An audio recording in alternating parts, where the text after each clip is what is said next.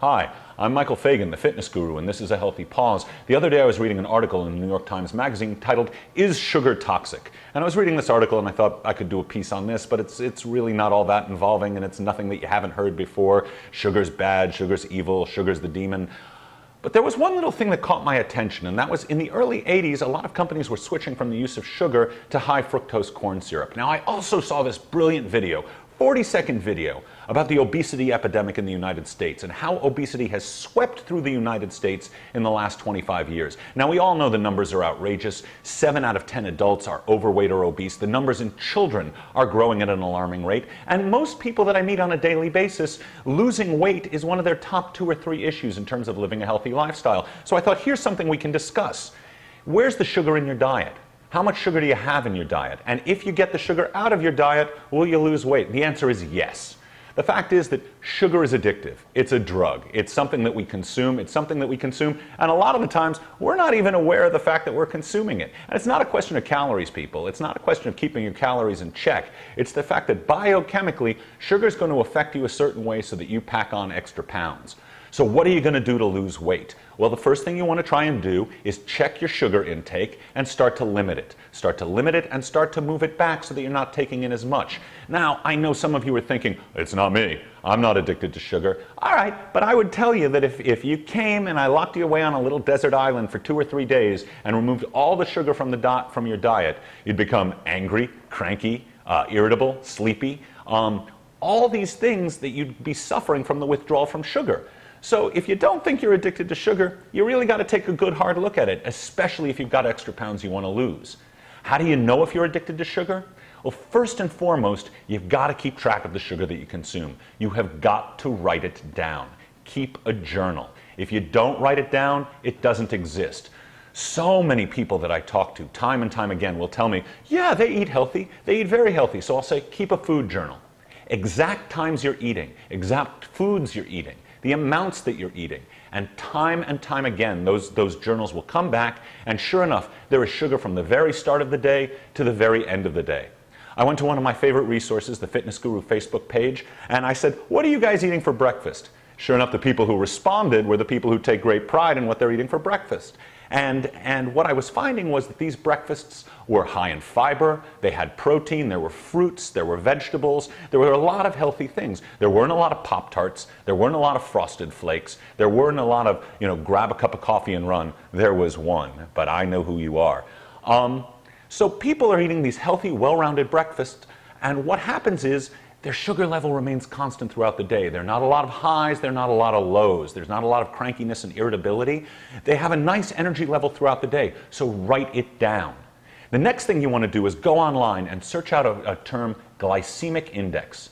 The glycemic index tells you for all sorts of specific foods exactly how that food breaks down into sugar in your system. The higher the glycemic index, the closer to 100, which is as high as you can get, the more sugar that contains. For example, a banana has a glycemic index of 52, relatively high compared to an apple that has a glycemic index of 38, which is even higher than a grapefruit, which has a glycemic index of 29. So in other words, if you're starting your day with a grapefruit, you're getting all sorts of great vitamins into your system. You're getting something very healthy, but you're not getting this big jolt of sugar into your system all of a sudden. You can keep your sugar level constant throughout the day. If you keep the sugar level constant throughout the day, you're going to find the pounds come off. I have a client, let's call him Ed. For ages, he wouldn't check his glycemic index, he wouldn't check his sugar intake, he worked out like a dog, but he couldn't take off the extra pounds. As soon as we started checking his sugar levels and removing certain glaring evidence of his sugar, the breads, the pastas, the popcorn, all of a sudden pounds started coming off of him. He did nothing else differently except change his diet that way. Now, changing his diet was difficult because he really wanted those things, because it's an addiction. Sugar is an addiction. You're going to crave those sweet things. Your body wants them. And like any addiction, it's going to take you time to wean away from them. If you're used to having a very, very sugary breakfast cereal in the morning, don't just take that breakfast cereal away. That's going to be really tough. You're going to be cranky, angry. Within 2 or 3 days, you're going to hate my guts. And I don't need that guilt. All right? But instead, find yourself a non-sugary cereal. Find yourself something with a very, very, very low sugar content. Add your own sugar. Take 1 tablespoon of sugar and just sprinkle it on that breakfast cereal. Then next week, sprinkle half of a teaspoon of sugar on that cereal. And slowly, slowly, slowly, you're going to start to wean yourself away from needing the sugar in the morning. As soon as you wean yourself away from that sugar, guaranteed those extra pounds are going to start to come off. Yes, there are other factors. There are so many other things that you can be doing.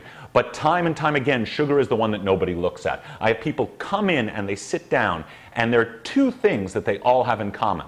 1, they're so unaware of the hidden sugar in their diet, and 2, they all use the word but. I say, you're going to have to remove this, this, and this, and they'll look at me and go, but? If you're going to say but, that's fine, but understand what it's doing to you. You can't complain about the other weight if this is what you're giving your body. If you want to live the healthy lifestyle, awesome. Live the healthy lifestyle, but know what you're eating. Keep the journal, learn about the glycemic index, and try and stick to it. Wean yourself away from it. Don't go cold turkey. If you're somebody who can go cold turkey, go whole hog, awesome. Do it. But if you're somebody who needs to slowly break away from it, slowly break away. If you have ice cream every night after dinner, you take that ice cream away, you're going to be one angry animal. Have half as much. The next week, have half as much every other day. The week after that, have half that much.